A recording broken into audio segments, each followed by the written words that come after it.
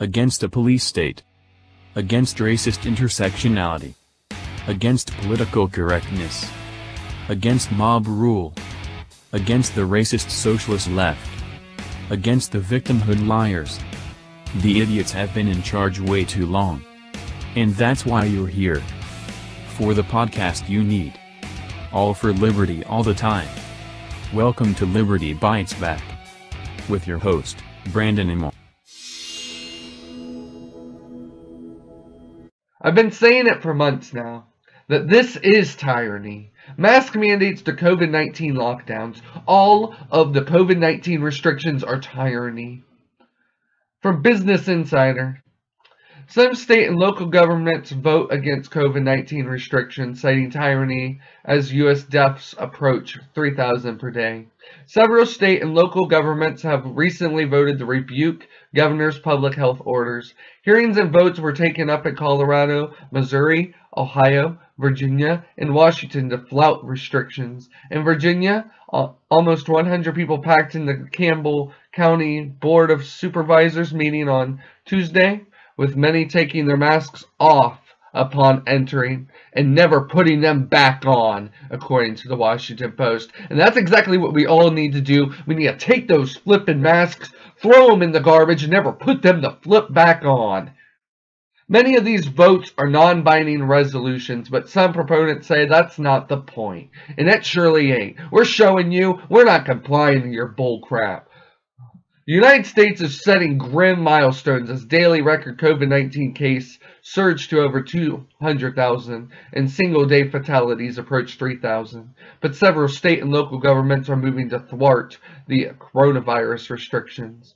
Well, they better do it, because our human rights are above our security.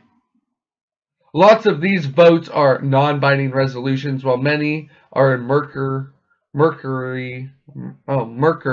legal territory. Regardless of the measure's legal standing, the Americans pushing for the examples of the nationwide backlash to the public health efforts to contain the worst surge of the coronavirus is facing the nation thus far. Colorado, Missouri, Ohio, Virginia, and Washington are among the states that have had hearings or votes this week regarding public health measures, from state legislators to county governments. And this is a couple of weeks ago. But the overreaching theme among proponents of these votes is to send a message to the governors emphasizing the challenges facing small businesses. Though there are also activists from anti-vaccination movement involved. A third wave of the anti-lockdown activism in Ohio. One of the key planners in the moving against Republican Governor Mike DeWine's health orders has been Barry Sheets, a lobbyist for one of the biggest anti-vaccine groups in the state, according to the Highland County Press. Sheets recently argued in front of the State House Committee that contact tracing is unconstitutional, and he's registered as a lobbyist on 6 pandemic-related bills.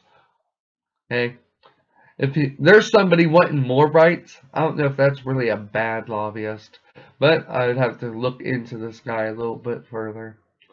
But I would like to say that they use people like this to go ahead and bash everyone as being exactly like these people. Well, I'm for vaccines. I don't know exactly what this guy exactly believes.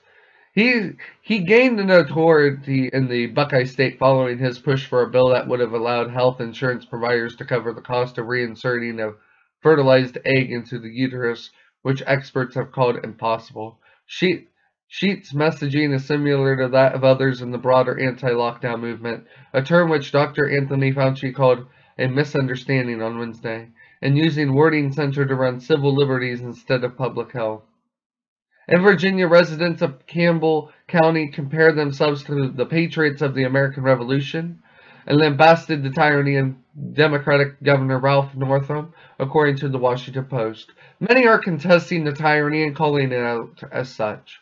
This is wonderful news. Of course, they shove it all with the fraudulent claims of lies, smears as being a conspiracy theorist. Soon enough, you may wonder. I'll say that, dumbwits. We must contest the tyranny. We must refuse the tyranny, and we must refuse even when the tyranny is beyond 2020. Reinstate our Constitution is the game. The Patriot Act, the NDAA of 2012, any of the other authoritarian measures that have been passed, the governor's orders need repealed, erased, and forgotten.